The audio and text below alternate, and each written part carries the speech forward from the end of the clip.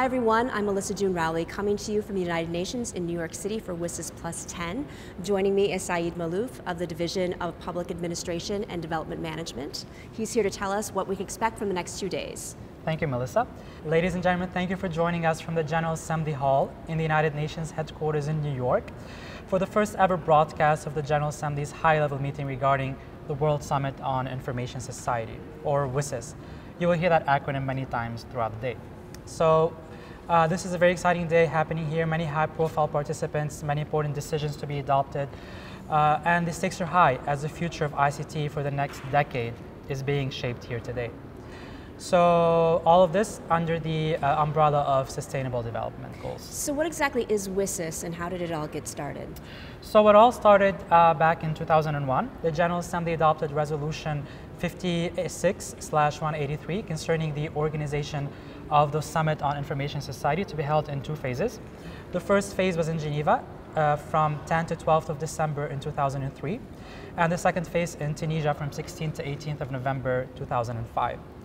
So in Geneva, more than 11,000 participants, including 50 heads of states and 82 ministers were present. And in Tunisia, we had over 19,000 participants. Also, many heads of states and about 197 ministers were there. So WSIS established a truly multi-stakeholder process, including governments, relevant UN bodies, NGOs, civil society, and the private sector. And in the Tunis meeting, the General Assembly was requested to undertake the overall implementation of the outcomes of WSIS in 2015, to be concluded by a 2-day high-level meeting, and this is exactly what's going on inside the GA hall right now. So this high-level meeting is running in parallel to the United Nations Counterterrorism Committee, which is organizing a conference on cybersecurity to limit and end the use of ICT and Internet for terrorism and cybercrime, as well as 15 side events happening here in different conference rooms.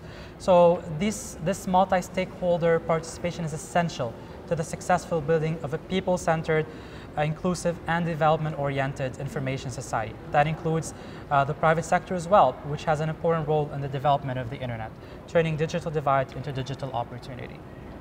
This also will provide an increasing and affordable global connectivity and access for all. So this high-level meeting today will provide an opportunity for in-depth discussion on important issues in the implementation of the WSIS outcomes, including the progress, gaps and challenges, as well as areas for future actions. Also, stakeholders today will address challenges, including bridging the digital divide and harnessing ICT for development.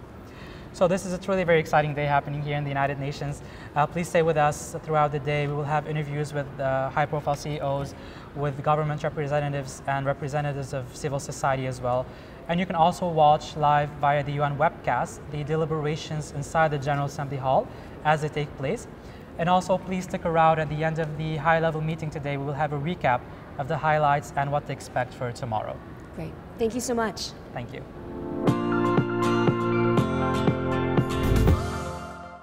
Hello, my name is Mimi Yuan. I work for the United Nations Department of Economic and Social Affairs. We're really excited to be here at the Digital Media Zone for live coverage of WSIS+10. Thank you.